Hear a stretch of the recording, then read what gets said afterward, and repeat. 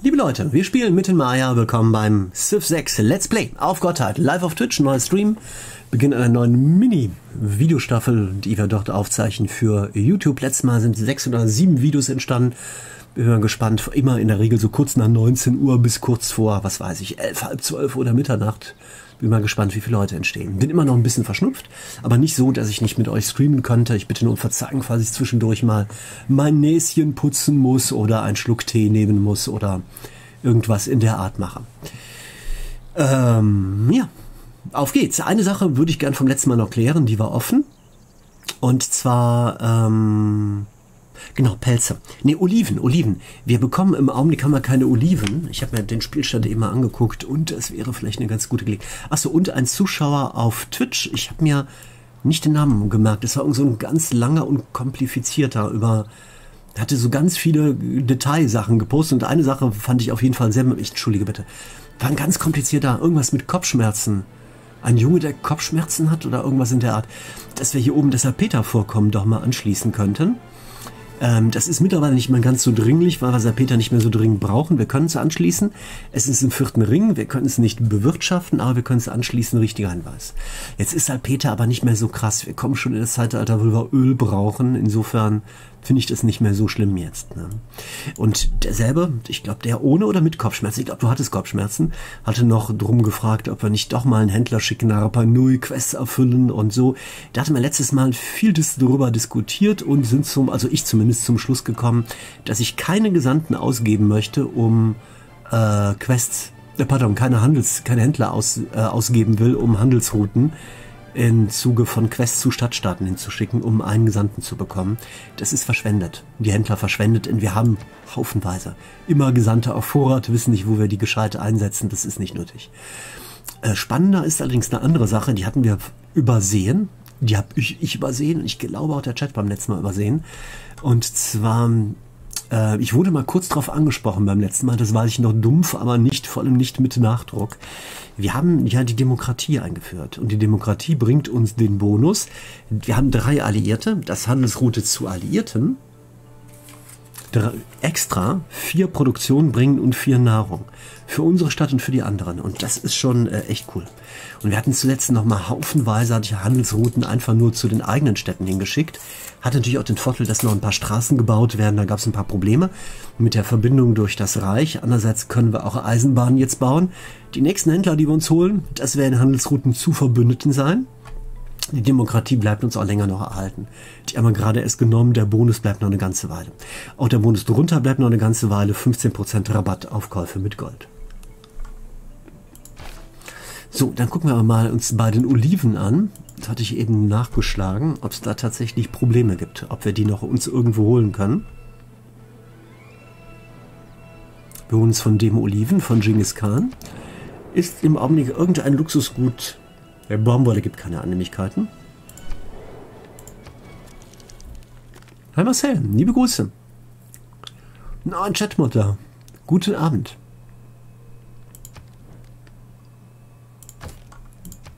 Ja, ein Gold 30 Runden lang und etwas draufgelegt. Seide verkaufen wir ihm, glaube ich, schon. Ich glaube, Seide verkaufen wir allen. Ja.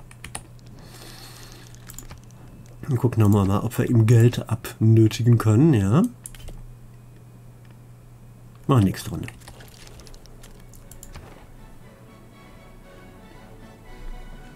Magnus hat den Dienst wieder aufgenommen und kann wieder zugewiesen werden. Magnus ist der, den wir nach Wüstenwiege schicken wollten, denn wir wollten ihn mit 2 weiteren Titeln befördern in Richtung vertikale Integration, sodass der zentrale Raumhafen von uns in Wüstenwiege in der Hauptstadt massiv versorgt wird mit Industriegebieten. Braucht er noch 2 Titel für. Also hier geht's mit dem Kollegen hin.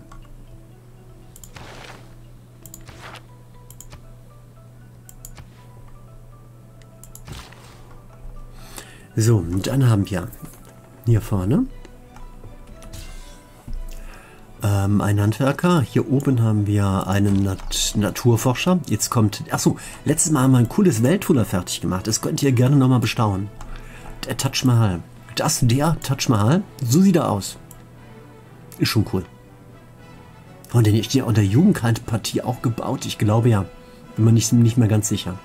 Hier ein Touch mal. Bringt es immer dann, wenn wir einen historischen Moment freischalten, bekommen, der uns mindestens 2 Zeitalterpunkte bringt, immer eine noch drauf. Davon profitieren wir jetzt bei der nächsten Aktion. Es sieht übrigens extrem gut aus bei den Zeitalterpunkten. Wir sind im normalen Zeitalter. Dauert noch reichlich bis zum nächsten. Und guck mal, 138 normal, 152 Gold, jetzt 128. Wir kriegen garantiert ein goldenes. Hier gründen wir einen Nationalpark. Und die 4 Gebiete müssen alle zur selben Stadt gehören. Nämlich zu Palava. Oh, hier muss mal erst was weggemacht werden. Dafür muss mal erst, bevor wir das machen können, der hier weggemacht werden.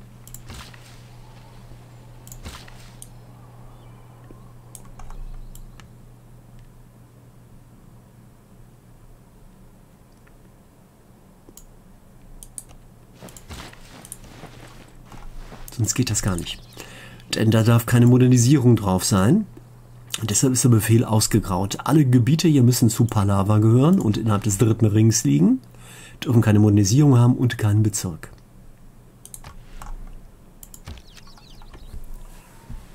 Ist das der Touch mal? Danke. Vielen Dank für den freundlichen Hinweis. Ans Gummibärchen. Der macht ein Päuschen. So, und hier wollten wir... Oh, natürlich ein Bauernhof. Hilft uns sehr, weil daneben Observatorium. Das mögen wir Maya. Bauernhöfe neben Observatorien. Observatorium ist unsere Spezialvariante des Campus. Liebe YouTube-Leute, bitte nicht wundern, wenn ich hin und wieder auch in fortgeschrittenen Partien Sachen scheinbar zum 95. Mal sage, obwohl ich in dieser Reihe, wir zeichnen ja auf, schon ganz oft gesagt habe. Dann denkt ihr euch wahrscheinlich, warum hat er einen in der Waffe? Wir haben auf Twitch immer neue Leute, die hier reinkommen. Und auch auf YouTube gucken nicht alle Leute von vorne nach hinten. Und erkläre ich bisweilen Sachen einfach 2-3 Mal. Dann kommen auch Einsteiger rein, die gucken auf Twitch zu. Die freuen sich so, wenn man auch die Basics mal erklärt. Und ist da alles für einen guten Zweck. Nämlich dafür, dass noch mehr Leute von Civ angesteckt werden, dass Einsteiger gut durchkommen durch Civ 6. Dass sie so ein bisschen eine Einführung bekommen und so weiter. Dann gründen wir hier noch die erste Eisenbahnverbindung zwischen Wüstenwiege und Taruga, zwischen 2 Städten überhaupt, die wir haben. Das bringt auch Zaps, auch Zeitalterpunkte. 4 Zeitalterpunkte. Northbowman stellt eine spannende Frage, ob nämlich Magnus mit vertikaler Integration zuerst mehr bringt oder Pingala mit den 30% für die Weltraumprojekte.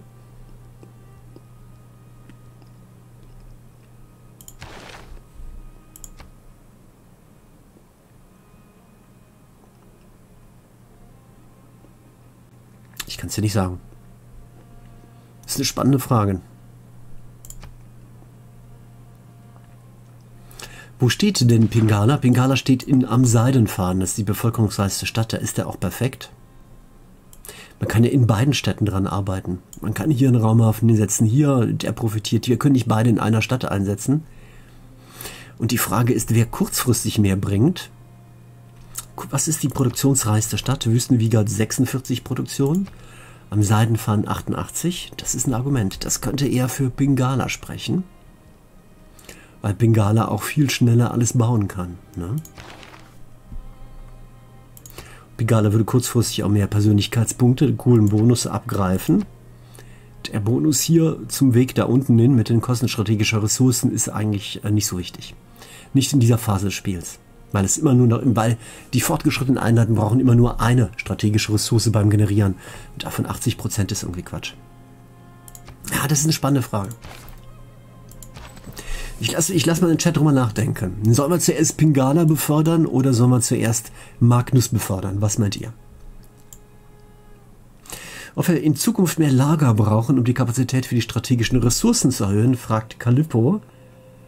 Weil die ja im Endgame beim Wissenschaftssieg wichtig werden. Bei den Weltraumprojekten ja. Kann man machen. Und das kann man zum Beispiel dadurch machen, dass wir noch mehr bei den Lager bauen oder so. Kann man machen. Jim Reitner wünscht sich Pingala.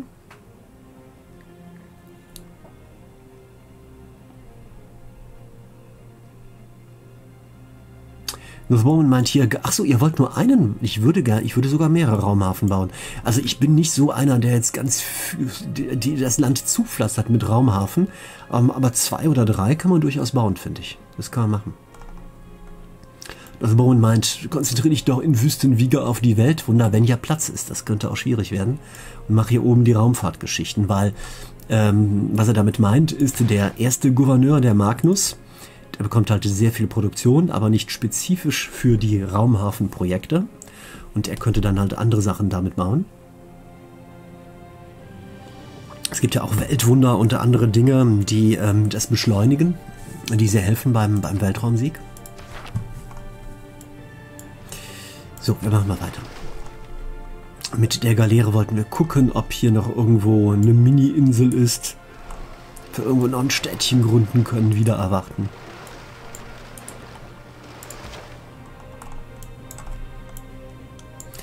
Hier haben wir eigentlich fast alles aufgedeckt, ne?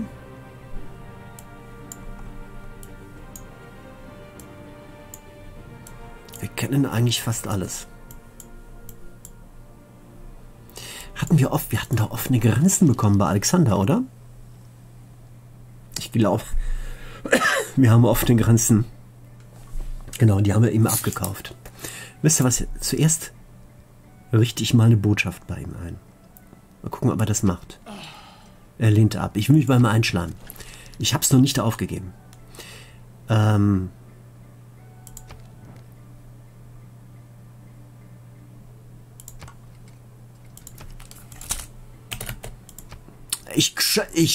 Ganz im Ernst. Ich scheue keine Kosten und Mühen. Ich schenke ihm 1 Gold. Echt, ich schleim mich gnadenlos bei ihm ein. Das war eine ganz wertvolle Goldmünze. Und jetzt schicken wir mal, damit wir den ein bisschen ausspähen können, für den Fall, dass meine Schleimereien nicht fruchten, Inko legen runter und erkunden hier die Küste. Das war doch großzügig, oder? Findet ihr nicht? Bitte mal chatten. Ein bisschen Feedback aus dem Live-Chat. Seid ihr beeindruckt von meiner Großzügigkeit oder fandet ihr es knausrig? Ihr könnt gerne ganz offen eure Meinung schreiben. Ja? Das gilt immer die eherne Regel. Jeder kann bei mir offen seine Meinung sagen, zumindest einmal.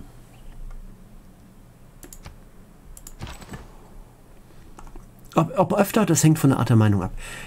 So, jetzt hatten wir hier die Eisenbahnverbindung. Hier wollte ich noch ein kleines Stückchen runter, weil das hier immer so lange dauert. Ohne, oh, das geht nicht, weil da ist schon Eisenbahn.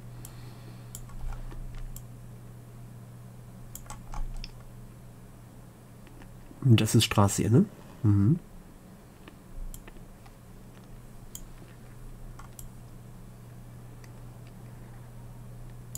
Ja, die Straßen reichen, glaube ich. Wir können einmal noch von Wüstenwiege runter, na jetzt erst recht, aber ich würde es mit der Kohle nicht übertreiben. Wir könnten auch gucken, ob wir Kohle noch... Ah, wir haben sehr viel Kohle. Mhm. Das Kohlekraftwerk ist gleich fertig, in 3 Runden, dann wird Kohle verbraucht. Ja, Bärtiger Phoenix, WBs Großzügigkeit kennt keine Grenzen. Danke für deinen ehrlichen Kommentar, du darfst nochmal deine Meinung äußern. Sehr großzügig gemeint auch Intruder, hast Autosticket gelöst, darfst weiter deine Meinung frei äußern. Sehr schön. Mein Sohn hat 3 Münzen für einen Zahn bekommen, meint Kuma. Ja, schade. Hat mich gefreut, dass du einmal deine Meinung hier frei geäußert hast. Vielen lieben Dank. Bis zum, ja, vielleicht woanders, bei einem anderen Streamer nochmal. Hier leider nicht mehr. Wie das in dir? Ich weiß nicht, was größer ist, WBs Großzügigkeit oder ein Ameisenherz. Oh, da muss ich erstmal drüber nachdenken. Das übersteigt gerade meine Kapazität. Jetzt mal im Ernst. Oliven wollten wir doch gucken. Hatten wir die Oliven uns... Ja, Oliven hatten wir uns gerade geholt. Bla bla bla. Denk. Das Kohlekraftwerk kommt ja in 3 Runden. Das ist wichtig. Öl haben wir in 6 Runden erforscht. Wir wollten uns um Alexander bemühen. Das mache ich. Sehr großzügig. Handelswege zu Alliierten. Alles klar. 1 weiter. Dann ein paar Sachen hier. Irgendwelche Kriege irgendwo. Das ist mir Schnuppe. 1 weiter.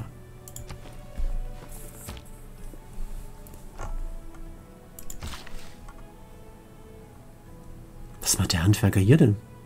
Ach, wir wollten ein Experiment machen. Nein! Wir wussten das letztes Mal nicht und wollten gucken, ob das geht, ob man auf einem Stadtstaat, bei einem Stadtstaat, bei dem man souverän ist. Wir wussten schon, da kann man, wenn man selber technologisch fortgeschritten ist, selber Modernisierung bauen.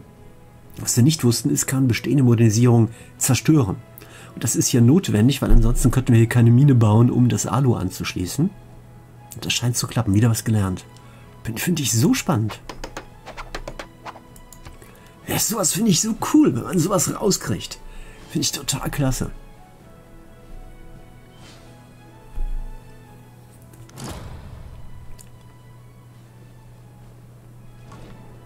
Ah, die Khmer. Ihr müsst wissen, wie man ein göttliches Leben führt, denn sonst könnt ihr eure Untertanen nicht lehren, das Gegenteil zu tun. Echt, der Mann mit der Goldhose.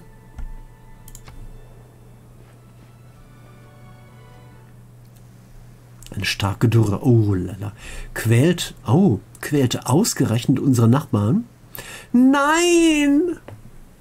Habt ihr es, was für ein Timing? In dem Augenblick, wo wir die Modernisierung setzen wollen, um Alu anzuschließen, kommt eine Dürre. Und wenn eine Dürre da ist, kann man, glaube ich, keine Modernisierung bauen. Weder reparieren noch bauen. Das heißt, 10 Runden lang sind wir hier geblockt und können hier nichts machen. In dem Augenblick ist das der göttliche Fluch, den Jaja, der Anführer der Khmer, gerade ausgelöst hat, heraufbeschworen. Sag mal, ist das die Folge der Denunziation? Weil das ist doch eindeutig ein göttliches Ereignis. Hat Jaja uns das angehext? Ist das ein Casus Belli? Richtige Antwort, um mal kurz zu spoilern, ist, ja, natürlich, aber ich finde schon. Das ist echt krass. Was ist das dümmste Mögliche, was jetzt passieren konnte? 3 Zeitalterpunkte. Als erste Stadt der Welt eine Bevölkerung von 20 Bevölkerungspunkten. Es wird gesagt, man hat nicht wirklich gelebt, bis man die Massen auf den Boulevards und Alleen von Am Seidenfaden gesehen und die größte Stadt der Welt erlebt hat. Ich war schon immer der Meinung, dass der Austausch der Pferde durch den Verbrennungsmotor ein zweifelhafter Meilenstein in der Geschichte der Menschheit ist. Gewasserte Einheiten schneller kann uns egal sein. Nee, nicht, weil unser Plänkler gleich wassert, der die Küste herüberzieht zu Alexander. Versorgungskonvois. Könnten wir unseren Sanitäter demnächst mal aufleveln. Panzer kann man nicht bauen, uns fehlt es an Öl. Die Golden Gate Bridge ist cool in Sachen Annehmlichkeiten und Tourismus. In Annehmlichkeiten schwimmen wir mittlerweile. Also wenn wir wirklich einen Kultursieg haben wollten, dann könnten wir darauf schielen, weil wir haben auch viele Nationalparks, aber nee, komm, das knicken wir mal. Boah, alle Geländefelder dieser Stadt plus 4 Anziehungskraft. Muss aber ein Küstengeländefeld gebaut werden. Da haben wir gar keinen Platz für. Wir haben, die Nationalparks sind alle auf der Pangea-Karte, die wir haben im Landesinneren. Nee, da haben wir gar keinen Platz für. Das geht gar nicht. Kriegen wir nicht hin. Also ich hatte kurz darüber nachgedacht, ob wir Palawa boosten wollen. Zum Beispiel, hier ist ein Schutzgebiet, da ist ein Nationalpark und da ist ein Schutzgebiet. Aber die Küsten sind so weit weg, das können wir knicken.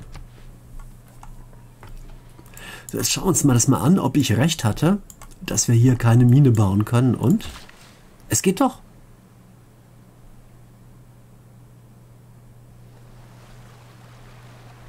Ach, dann heißt es, man kann nicht reparieren, bauen aber schon.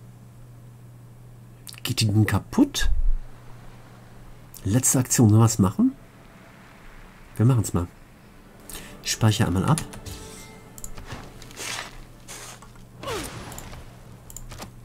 Und von denen bekommen wir das Alu jetzt rübergeschickt. Ab der nächsten Runde. Nächste Forschung. Ja, wir wollen wissen, wo Öl ist. Den Boost fürs Kohlekraftwerk bekommen wir in Kürze. Das heißt, wir werden nicht 5 Runden, sondern nur 3 etwa forschen.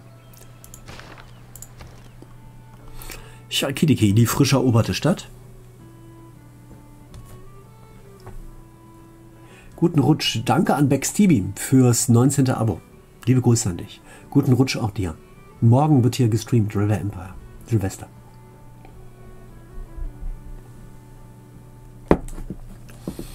So, Chalkidiki, irgendwas war repariert worden, glaube ich. Genau, Heilige Stätte war repariert worden. Bauen wir jetzt mal eine Bibliothek. Gucken vorher, ob wir ein Schutzgebiet bauen könnten. Stellen fest, das nicht.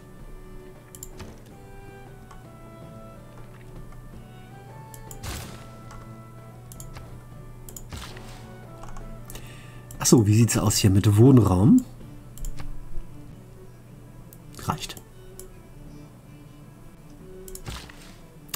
Die Mauer müsste repariert werden. Im Chat guter Hinweis. Wie lange dauert das? Hatte Calippo bemerkt. Eine Runde sollten wir machen, falls uns Alexander überrascht. Lieber mal kurz gemacht. Danke, guter Hinweis von dir. Ach komm. Backstevie, du bist mal aber einer. Vielen lieben Dank. 10 Abos verschenkt. An Eddie's Playroom, an Mo Akatang, an Panik Servinia, an Yentek, an Metamorphos, an Mekonium, an Melsi, an Erzdruiden und Dorndansen. Vielen Dank an Backstevie. Vielen lieben Dank. Hi, danke dir. Nochmal guten Rutsch. Sehr großzügig. Echt sehr. So, was machen wir hier vorne? Hier hatten wir den Bauernhof gebaut. Wir haben noch 2 Aktionen. Wir könnten hier eine Moai-Statue tatsächlich hinsetzen. Lass mich nur mal kurz nachgucken, wie die funktionieren.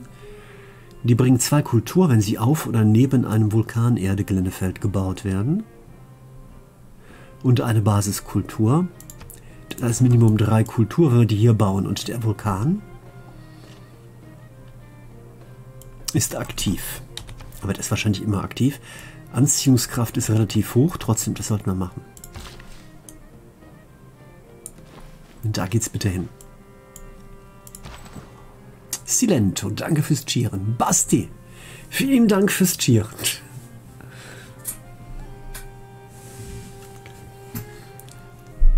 Danke euch beiden. Und viel Spaß für den Basti, für dein Unterfangen da. So, und immer hier eine Eisenbahnverbindung.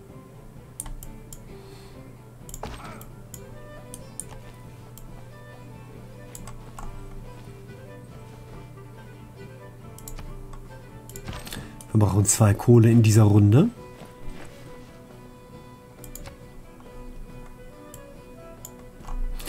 Kohlekraftwerke in 2 Runden fertig. Mit dem geht's bitte hier hin.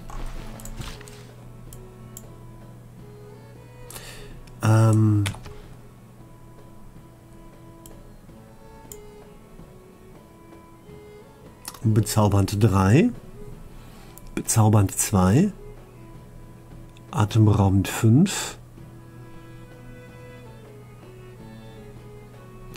Das heißt, den können wir auf atemberaubend bringen, wenn wir da oben noch einen Wald hinpflanzen.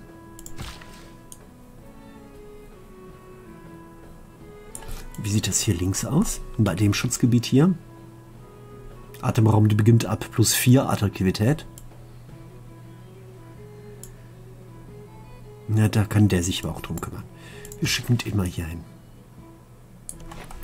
So, wir haben auch jede Menge neue Handwerker, ne? In 2 Runden nehmen wir die Handwerkerkarte raus, können wir noch einen Handwerker irgendwo dazwischen schieben. Der binnen 2 Runden fertig sein müsste. Auf Vorrat könnte hier klappen.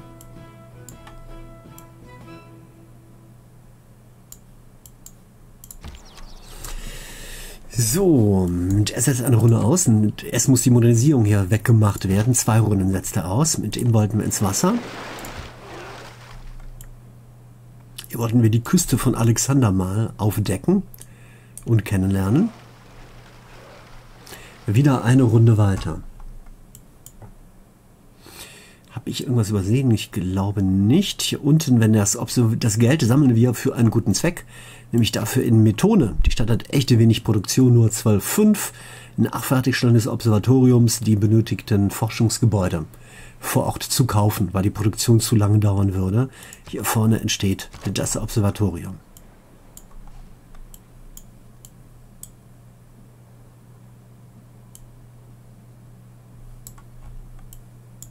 Alles klar, eins weiter.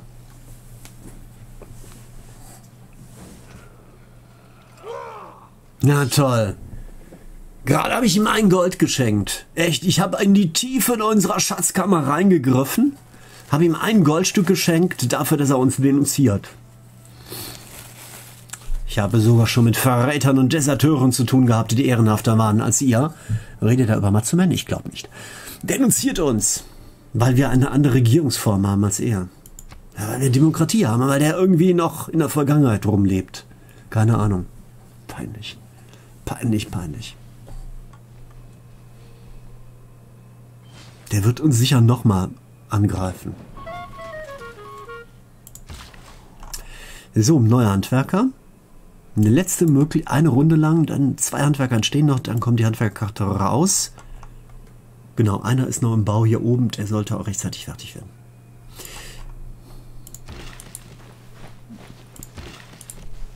Klasse.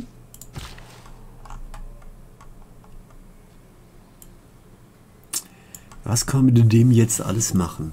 Runterziehen, hier unten gibt es unglaublich viel zu erledigen. Das ist ein Observatorium.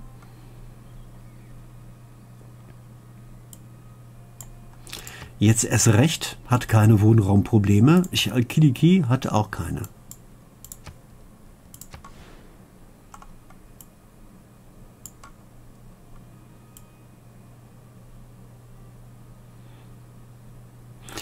Nahrungsüberschuss hier sehr hoch. Das heißt, wir könnten hier eine Kombination Wald und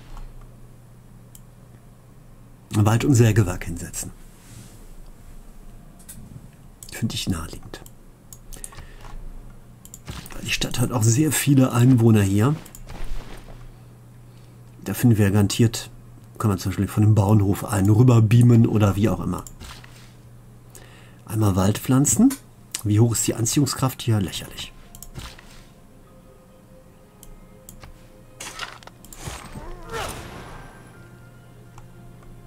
Oh, hier ist schon wieder was kaputt gegangen. Das müssen wir dringend reparieren.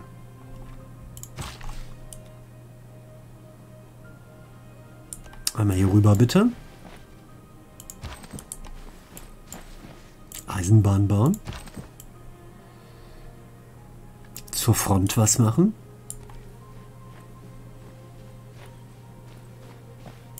Falls Alexander zu mal den Krieg erklären, können wir Truppen dann im Handumdrehen hin und her verschieben.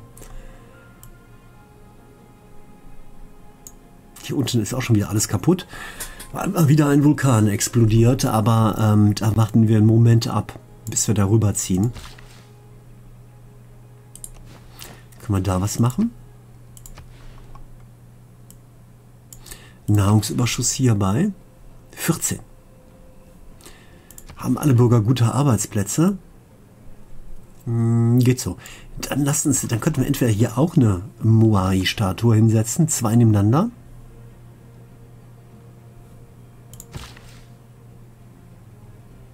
Geht nicht.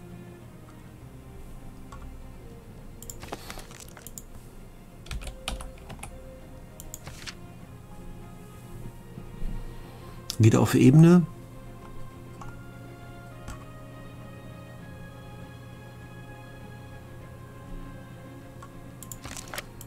Sind wir in Rapa Nui? Nicht mehr Gesandter? Doch. Warum kann man da keine Moai-Statue bauen? Das ist ein Ebenenfeld. Normale Ebene. Warum geht das nicht? Warum kann man da keine Moai-Statue bauen? Kommt ihr drauf, warum man die hier nicht bauen kann? Warum die ausgegraut ist? Also wir können... Vulkanerde fehlt ja, aber man braucht doch gar keine Vulkanerde. Hier steht ja... Vulkanerde, Ebene, Ebene, Hügel, Grasland, Grasland, Hügel. Das sind die 5 Möglichkeiten, auf denen man das baut. Ebene oder Ebene, Hügel. Guckt da mal hier. Es liebt, dass er sofort postet, aber guckt da mal mit rein hier. Also eine von den 5 Sachen und das ist hier eine ganz normale Ebene. Nicht neben Wald, meinte Grunddumbum. Meinst du, das geht nicht neben Wald? Steht das hier irgendwo? Sehr gut, klasse, danke dir. Grunddumbum, klasse, super, echt. Kann nicht neben Wald oder Regenwaldfeld, das ist es. Vielen Dank, dass du ja einige der anderen Veteranen abgehängt und mich auch. Ja, das ist doof, aber hier können wir machen, da nicht, okay. Die Alcazar bringt nichts, bringt zwar 2 Kultur, mehr aber nicht. Alternative wäre Wald und Sägewerk drauf. Produktion bei 60,8 ist schon extrem groß, das müsste eigentlich reichen. Nochmal auf Kultur gehen. Dann machen wir mal ein Alcazar. Ach Quatsch, wir machen Wald und so weiter. Dann, und mit ihm geht's bitte danach. Hier hin. So, und mit dem Kollegen ziehen wir ein Stückchen hier runter, aber reparieren noch nichts. Müssen dringend den Campus hier reparieren. Und die Uni reparieren. Danach gucken wir weiter. Wieso kann ich dann keine Statue daneben bauen? What's up? Warum denn?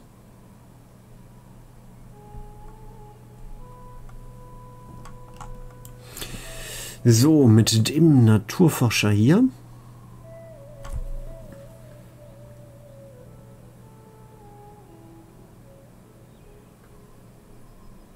Das habe ich nicht verstanden. Hier unten, hier ist ja kein Wald daneben. Ach, jetzt habe ich hier wieder Wald hingesetzt. Nein! Wie doof. Ich wollte ja, jetzt kann ich den Wald wieder wegmachen. Bin ich doof. Ja, er hast völlig recht. Jetzt habe ich den Wald hingesetzt, der hier die Moa-Statue verehrt. Komm, das ist ja peinlich hoch 10. Ich mache es mal einfach und schiebe alles auf meine Erkältung einfach. Nicht auf einfach, dass man an 1000 Dinge denken muss und nicht alles im Kopf. Das ist ja, ich habe gerade drüber geredet. Ist ja nicht zu fassen. Ach komm, ich beende in YouTube die Aufzeichnung, mal einen Deckel drauf und hoffe, dass die Leute das vergessen bis zur nächsten Folge.